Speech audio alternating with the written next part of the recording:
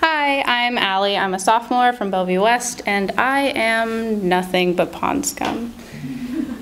When I was a little girl, my dad used to take me hiking in the woods near our house. We'd pack a bag full of the necessities for a 5-year-old, like fruit snacks and Scooby-Doo crackers and juice pouches, and at that time, the world just seemed so big. Trees cut the clouds into perfect pastry puffs in the sky, and climbing a hill was comparable to scaling Everest. By far, my favorite moments were the ones spent near the pond.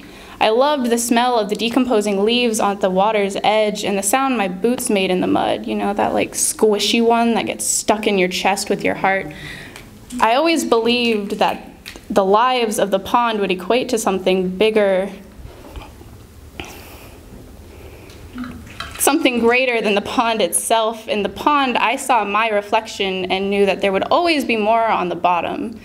When I look in the mirror, I see the murky waters of my mind behind my pond scum-colored eyes and wonder what else there could be. I wonder if there's an entire ecosystem living in my mind as I traipse through the world. Minnows swim through my stream of consciousness and frogs hop along the temporal lobe of my brain. And sometimes I wonder if I lay still enough, if I can hear their movements, or if I'm quiet enough, if I can hear the mosquitoes buzzing around my skull. My dad used to make up stories and little games to teach me how nature worked, things like how the seasons change and where the leaves go when they fall and why winter was so much colder than summer. I've learned that in the winter, when nature lays to rest, my mind freezes over, and the park rangers, the doctors, tell me that seasonal depression is common. They tell me there's fluctuations in melatonin and the inside of my brain doesn't work properly, but below my frozen gaze sits an entire world awaiting the spring. And while the fish have slowed and the frogs have begun to hibernate, I fester on the need to make a change. Behind my eyes and the squishy icky mick of my emotions, I see a mind teeming with life. My words graze the bottom of the ice, not to create ripples, but to encourage typhoons.